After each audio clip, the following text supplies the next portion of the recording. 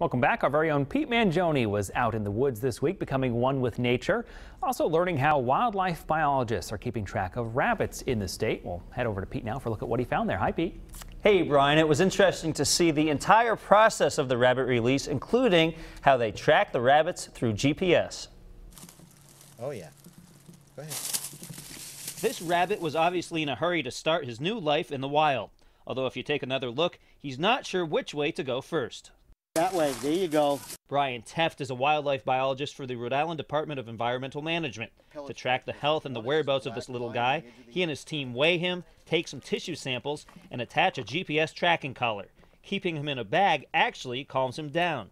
The rabbit's ancestors were originally trapped in Connecticut. They were brought to Roger Williams Park Zoo, where they were bred in captivity. The offspring of those wild rabbits were then transported to an island in Narragansett Bay. The island is Patience Island, the tiny island that sits next to Prudence Island. From the nursery colony created there, the offspring are then released here at Great Swamp in South Kingstown.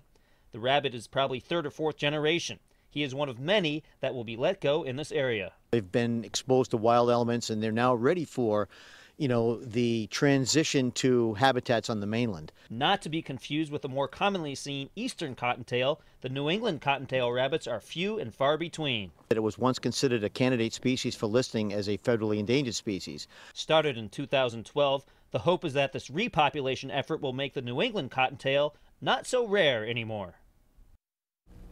And to see if the project is ultimately a success, they will be monitoring the rabbit population for many years to come.